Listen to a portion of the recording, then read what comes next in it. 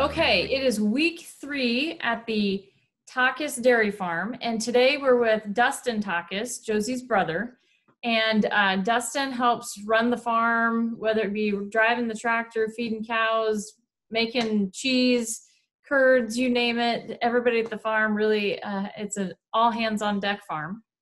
And Dustin, we're at week 3. We're at our first holiday weekend here in the United States. How are you feeling in your automated barn? Really good. So we're just kind of around in week 2, kind of in the middle of week 2, and we can see the progression. Things are getting a lot easier. We're getting more sleep than week 1 and towards the end of week 1.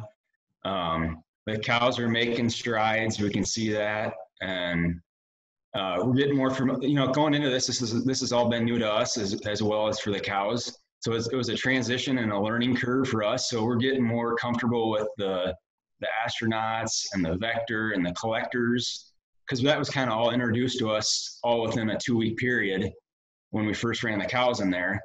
So it's just becoming more familiar with the terminology and the equipment, and we're just a lot more comfortable going into week 2 with all the equipment that we have here. So it's a lot easier for us. So basically, you guys have a fully automated barn, and one of the machines is known as a collector.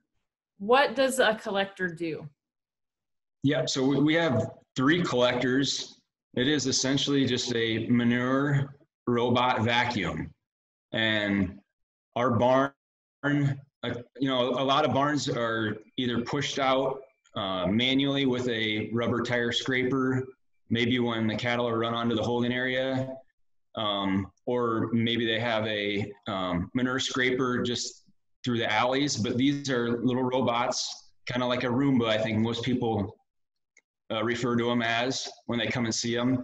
And it just drives around on a programmed route, predetermined programmed route, and sucks up the manure, brings it back to a centralized pit where it dumps that, refills its water tank, and then goes back to its charger, and then charges while it waits for its next programmed route, and it just keeps repeating that over and over again.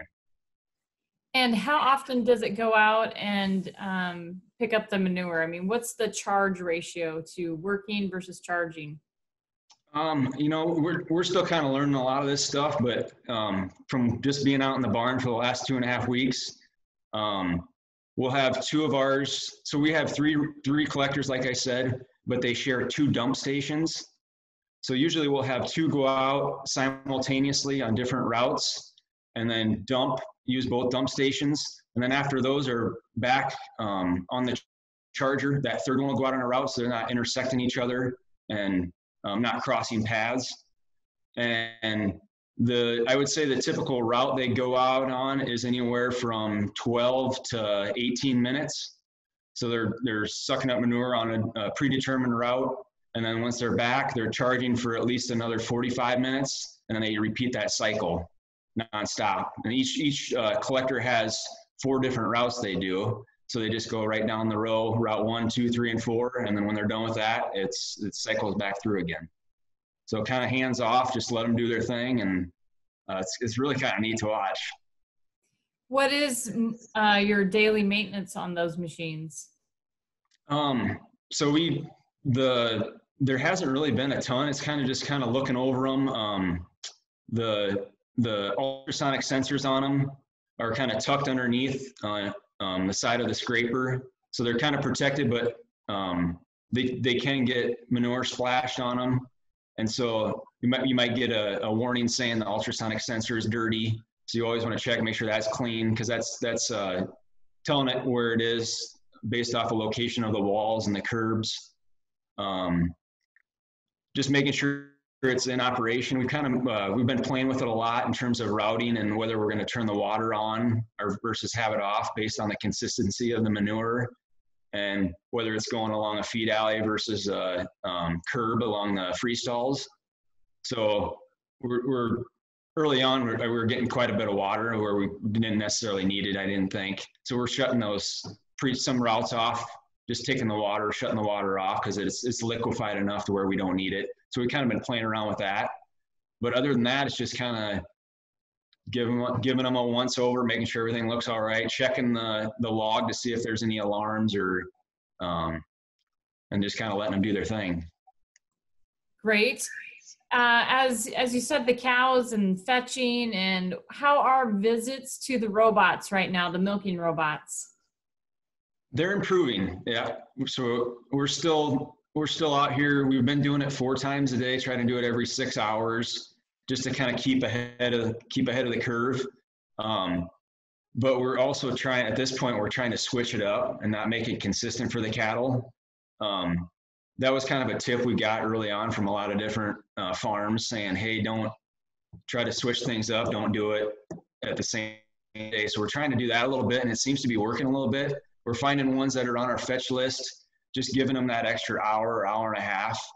There are some that are coming in and getting milked on their own. So I think by switching it up, that's a good tip and good advice that we learned.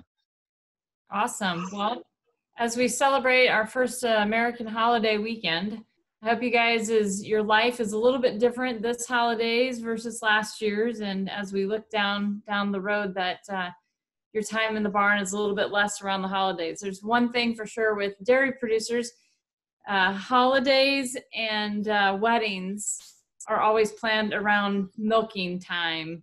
And so this weekend, as we celebrate the holidays, what does the barn routine look like for you all now with the robots?